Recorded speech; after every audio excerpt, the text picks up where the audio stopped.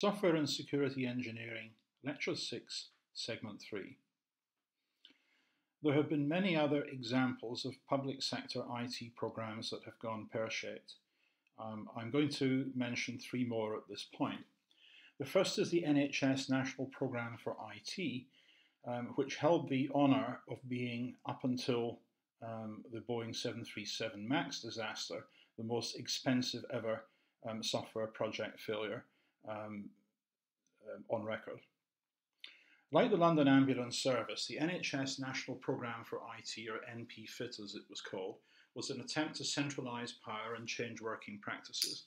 There had been an earlier failed attempt in the 1990s under the John Major government, where the Health Secretary Stephen Dorrell tried to centralise all medical records in the NHS and was seen off by the British Medical Association and others. After Tony Blair took power in 1997, the climate changed because NHS funding was increased and the doctors were more amenable to ideas coming from Whitehall. And from 2002, the government took over responsibility for paying for the computers in your GP's surgery and elsewhere. And the doctors perhaps foolishly agreed to this, and they thereby lost control of their IT, which suddenly started being aimed at administrative goals rather than at optimizing the ease of practicing medicine in a surgery. But the key event here was a meeting that was held in February 2002 in Downing Street, where some ambitious medical administrators pitched the idea of replacing all the computer systems in the NHS with new systems that would be shiny and lovely and compatible with each other.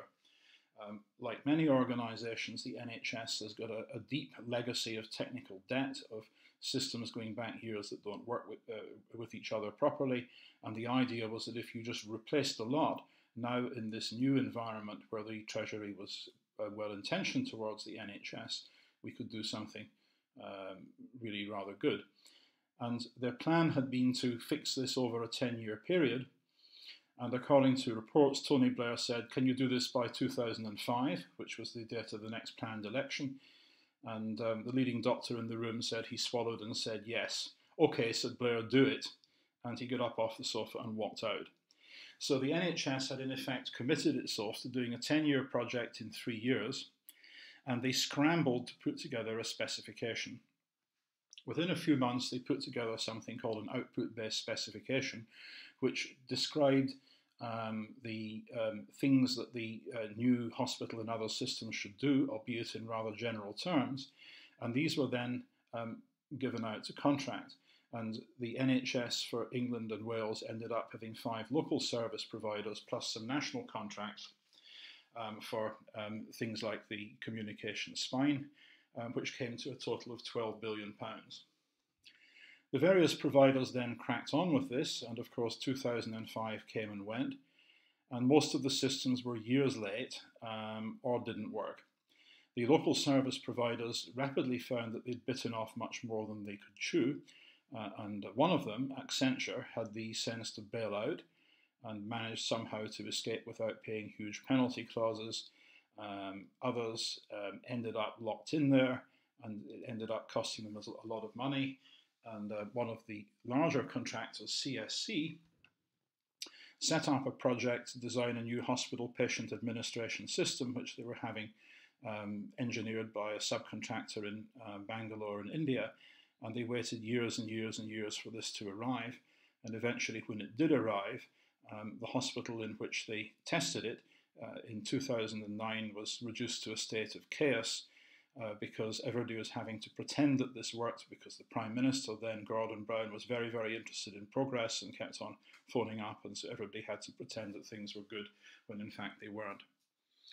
And eventually, in 2010, there was an election, and Labour lost it, and the coalition government came in, and the NPFIT project was abolished with a great ceremony. Only it wasn't, because many hospitals were by then locked into contracts that had been arranged with or through the local service providers. And for several years afterwards, hospitals were busy undoing the damage that had been done by the NP-FIT programme. One example at our own hospital, Addenbrooke's, for example, was that when this project started in the early 2000s, Addenbrooke's was world leading in its use of medical imagery.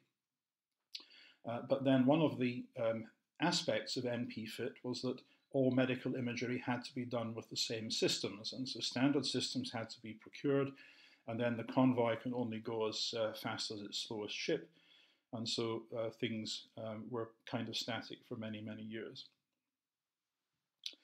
Now, I'm not going to go into this any further because it's beginning to become ancient history now, but there was an interesting case history written by some of our students in our Masters of Public Policy course in 2014, which you can find linked from the course materials page.